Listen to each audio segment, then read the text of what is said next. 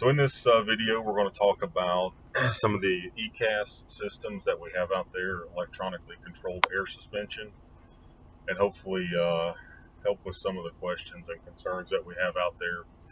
So when we hear ECAS, most of us think Meritor Wabco with the system that they've ran in the past, and also the system that Schneider has ran in the past.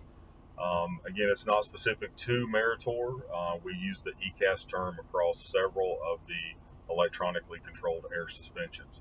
So in this video, we're going to talk about the Hadley valve, Hadley Smart Valve, and the calibration of the Hadley Smart Valve using Diagnostic Link. So we do have to be a Diagnostic Link 8.14 for the calibration tab to be available to the user. Some more confusion that we have on this is a few of the Schneider test trucks are running the aerodynamic ride height, which means the ride height can change based off the cruise control. You would use the same procedure to adjust those trucks. If that does become standard spec with Schneider, we will adjust the work instructions and the video to match the spec. But for the sake of this video, we are speaking only to the Hadley Smart Valve, which is spec'd on all of the P4 Cascadia intermodal units. To further clear up some confusion out there, if you look at the Hadley material, troubleshooting guides, their manual, it has you use a separate software through Hadley with a USB cable that plugs directly into the Hadley Smart Valve. If it was an aftermarket install or something installed by our PDI center or custom truck group, custom truck center, that would be the case. But with the intermodal units, the Hadley Smart Valve is a factory option, so we would not use those instructions. Those calibration instructions. We would use Diagnostic Link. So hopefully that clarifies some of the confusion that's out there. We will have this video embedded into a Word doc with some work instructions, but just for reference, when we call out the blocks to place between the frame rail and the axle, the 3-inch block is the standard block when requested, and the 2-inch is for the arrow. So 3-inch is the standard block, 2 inches for the arrow. If you look at this in DTNA work instructions, it calls it out in millimeter. So we went ahead and converted that, made it easy. 3-inch standard, 2-inch arrow. So as you can see in my screen, we are in Diagnostic Link. I am at Diagnostic Link 8.14. We will go up to Actions.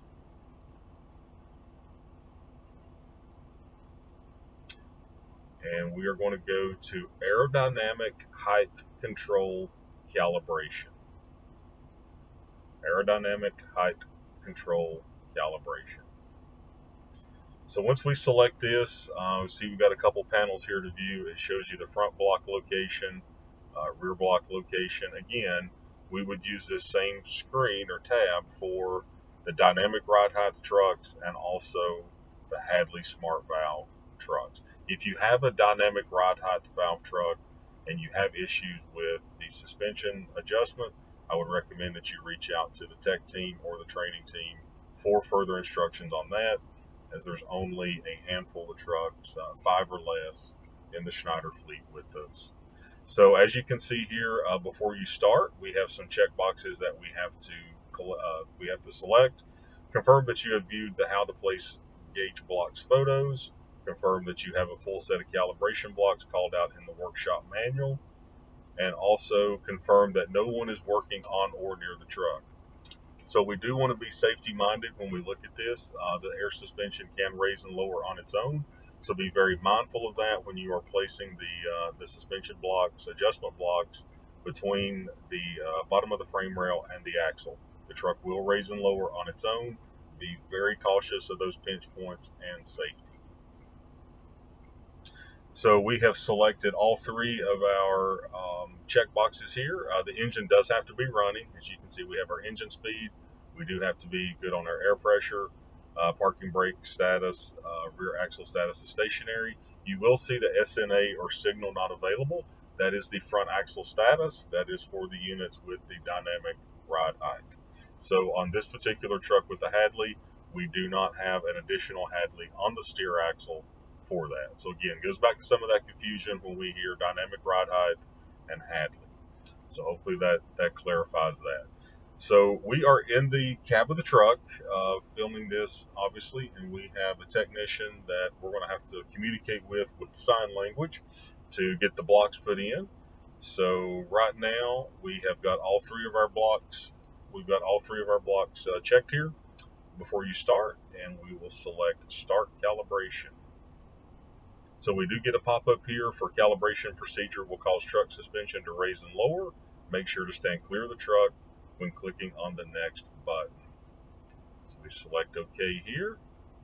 Calibration procedure will cause the truck suspension to raise and lower. Make sure to stand clear of the truck when clicking on the next button. Click Next to begin. So right now, we are raising the truck to maximum height and then automatically drop 1/4 of an inch. Click Next to raise the truck. So we see our rear status goes to raising. Truck is currently raising. Please wait until front and rear axle status is stationary. We will see our raising tab go to stationary, and then we will populate for next.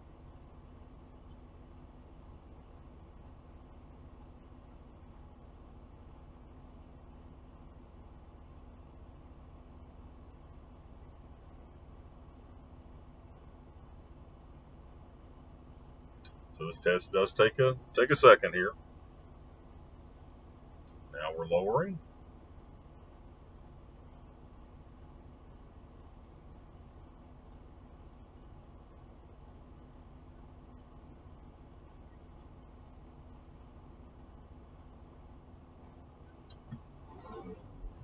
All right, so right now we will place the standard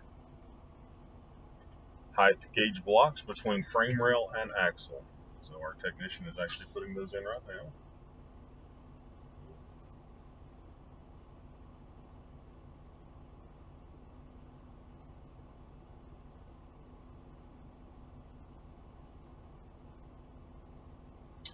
Alright, so we have our standard height gauge blocks between the frame rail and the axle. Once the blocks are in place, click Next.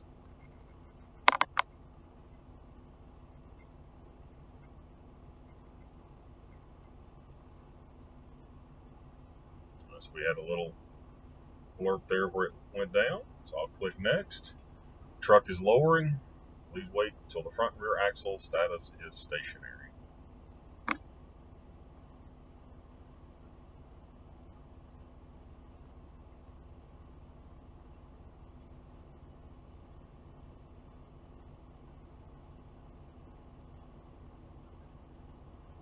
Alright, so right now, we will remove the standard height gauge blocks, place the arrow blocks between the frame rail and the axle. And once this has been done, we will select Next. Technician is changing those right now.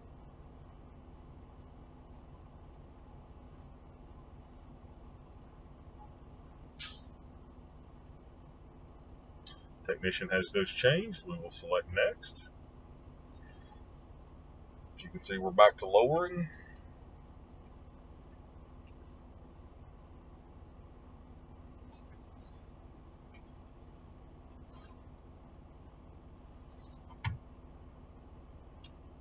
We're raising.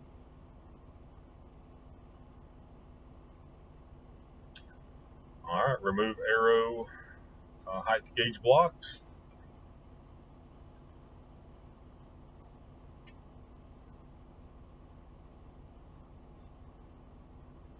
Technician is removing those.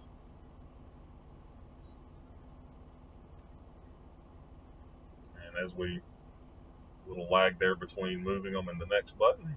So we will select Next.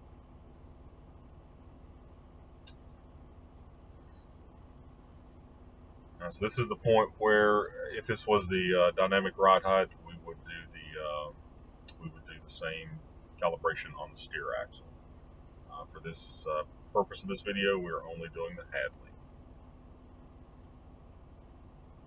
And we will click Next.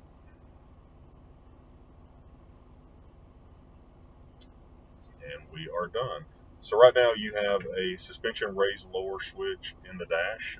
Obviously I can't show you a photo of that through the laptop screen, but once this is complete and we click close, I recommend that you do shut the truck off and disconnect the laptop and communication device from the 9-pin, completely disconnected, with the key off.